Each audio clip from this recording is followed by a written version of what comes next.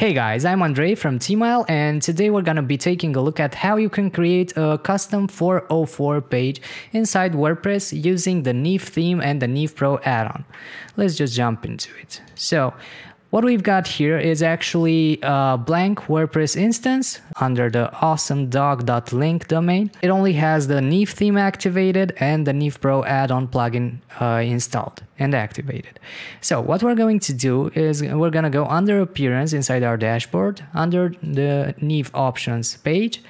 We're going to jump to the Starter Sites tab, and we're going to import a Gutenberg starter site. I'm just gonna go ahead and pick the web agency demo. I'm gonna click import, and here we can set up what we want the importer to actually bring to the site. So I want everything. I want the content, the customizer settings, the widgets, and there are 2 plugins required for this demo to actually work properly.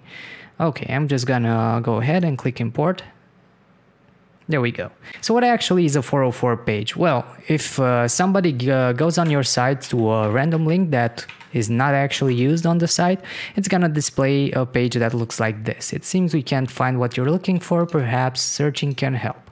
Well, what if we want to actually use some custom content on this? So we don't want to display this, but maybe something else.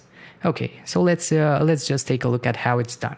I'm gonna go back to the dashboard right now, and under Appearance, there should be a menu item called Custom Layouts. This is the Custom Layouts module that comes from Neve Pro. I'm just gonna go ahead and click on it. I'm gonna add a new layout, and we're gonna call it 404 page because that's what it is. I'm gonna go ahead and add a cover block. Get a background image from our media library, maybe this one. Okay, and I'm gonna set it to full width so it takes the whole page. Okay, I want to add a heading here, page not found. Let's just center the text and make the text white.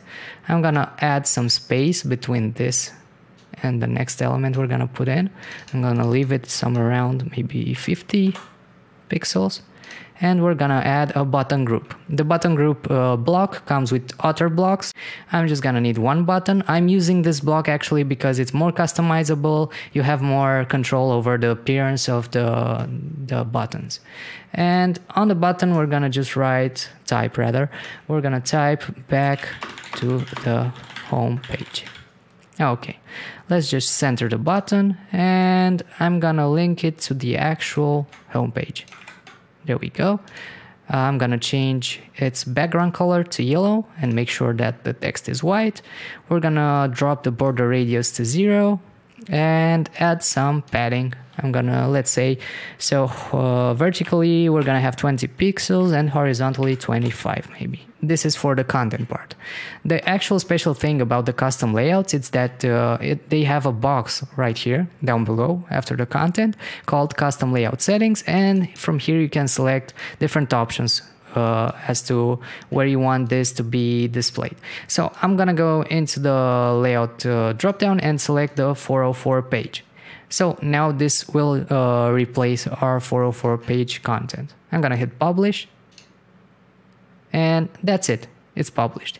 So now if we go back to our previous visited page that wasn't available on our website and refresh it, this is the content we're gonna get. So that's it. I hope this helps. Let me know if you have any questions, and thanks for watching this.